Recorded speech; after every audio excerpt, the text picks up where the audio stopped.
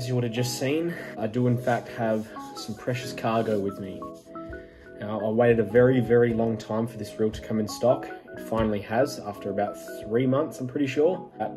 Probably 5 days to arrive at my house. It's finally here. I'm very excited. I've held off from opening this thing, but it is in fact a 2022 Shimano Stella FK in size 3000. Just gonna do a quick unboxing video. I'm not gonna chat too much about the crazy technology that's got inside it. I'm just gonna talk mainly about what I find interesting and that I'm more excited about this reel. There's plenty of unboxing videos out there that go on in depth about the technology inside this thing. Anyway, let's not waste any more time. I'm extremely excited to see this reel. So, anyway, we'll take this little sheath off here. Shimano always go hard with the boxes, and I absolutely love that about Shimano. Let's get into the second section of the reel. Take that top off. Some cool manuals. I can't really read those because I don't speak Japanese. Stella manual. Now, the important part. I've seen a few videos on this reel, and a lot of guys go on about how good the actual bag feels, and my God, are they right. Anyway, we'll get the handle out first. This guy here. Now, the size I actually ended up choosing was a size 3000. So what that pretty much is, a 4000 body. I have another 4000 reel with me right here. But the 3000 has a smaller rotor, as this one has a larger rotor and a bigger spool. So they're pretty much the same size from there. It is that smaller rotor, like I just said before. So it's pretty much got this rotor and a similar spool with this body.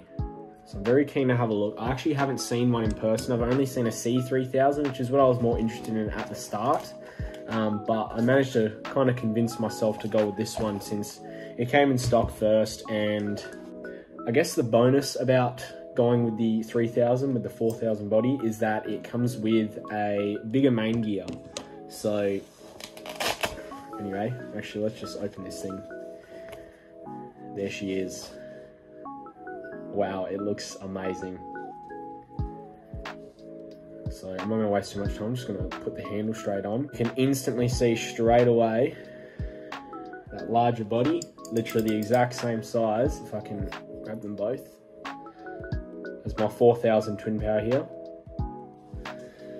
But the exact same rotor as this 2500 Stella. All right, now let's get that handle on so we can feel this reel.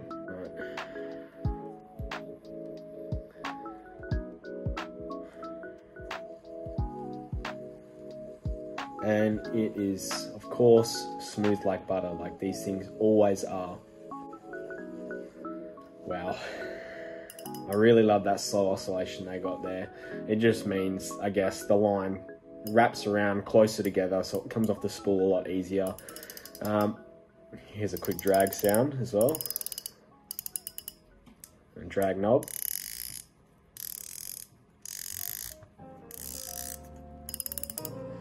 So this is pretty much going to be my Taylor / salmon / pink snapper reel. I ended up selling my twin power 3000 XD.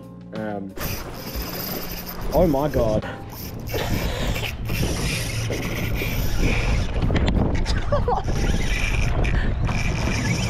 And honestly, no regrets. Having the slightly heavier reel compared to the twin power XD, which is obviously a much lighter reel, on a taller rod, I guess it kind of weighs it down. And I'm gonna be honest, this thing isn't even that heavy. Like, I felt much heavier reels, and this is the biggest size of the 3000.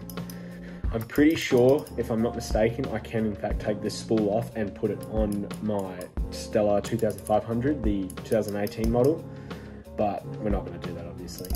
The technology that I'm more interested in is the new way that they've done the felt drag washers. Now, a lot of people prefer carbon. I actually not really a great big fan of carbon when it comes to little reels like these, because felt will give you a much smoother startup, and honestly, I'm not fishing 6+ kilos of drag with these things for the fishing targeting anyway, so felt's always a good thing for me. The new way that they've actually designed the felt drag washers, apparently they're more durable, so That was a downside to these. Now let's take the spool off.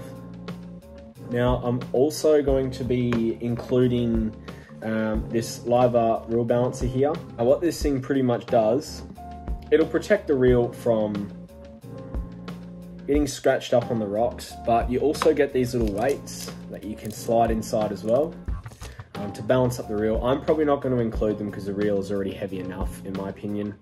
I know I just said it's not really that heavy, but I think it's heavy enough. So I'm just going to use this as pretty much just a little protector. So when you actually have it on your rod, you catch your fish and you want to put the reel down, you rest it on that section there. I've also got a new handle for it as well. Putting on this Liver, or Livre, however you say it, I say Liver, PT35. So that's just a nice bowl handle that'll sit right there.